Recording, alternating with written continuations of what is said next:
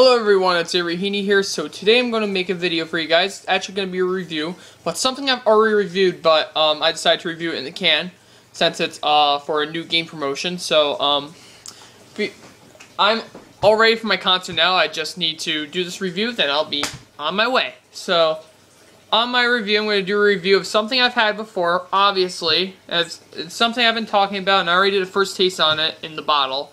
But I'm going to do a review of it in the can, because I've had it in a can before, obviously, but not for the new game promotion, which is Call of Duty Black Ops 3. So I'm going to do the Call of Duty Black Ops 3 edition can of Mountain Dew Game Fuel Citrus Cherry. Now, I believe Zack Attack actually did a review on it in a can. I think it's true. Yeah, he did.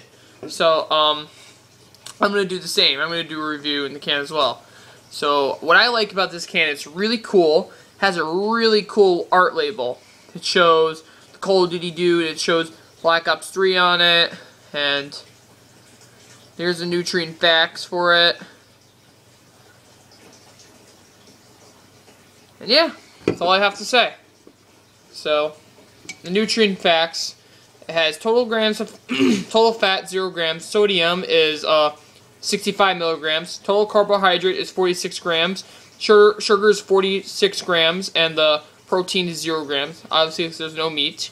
Like I say in most of my reviews, I don't really see much protein. I'm not going to read the ingredients, but I can tell you that in the 12-ounce can, the caffeine content, it contains 73 milligrams. That's actually a lot of caffeine in a 12-ounce can. Game Fuel has more caffeine than other Mountain Dew flavors does. Black Label, I think, has a little more too. But I think Game Fuel has the most caffeine out of all of the Mountain Dew flavors in the United States. But AMP used to have the old Mountain Dew logo on it, so I think AMP is also a US version of a Mountain Dew energy drink. So yeah, so I've had the AMP Energy Boost Cherry, and that tastes exactly like Game Fuel in my opinion, but just a little bit of a sour bite to it. But yeah, so let's do this review. Actually, I'm going to get a cup. Be right back. Sorry about that.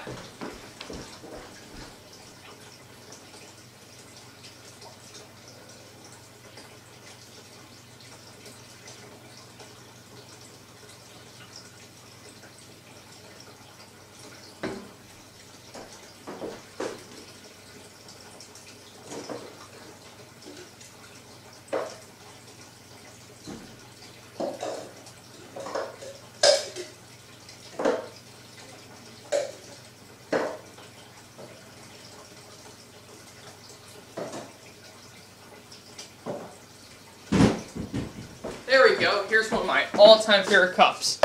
Medieval Times.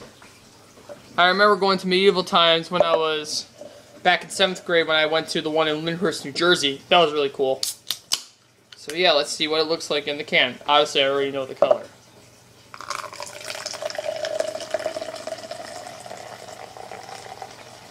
So, looks kind of like a reddish, oranges. Yeah, that's what it looks like. Definitely smells like cherries.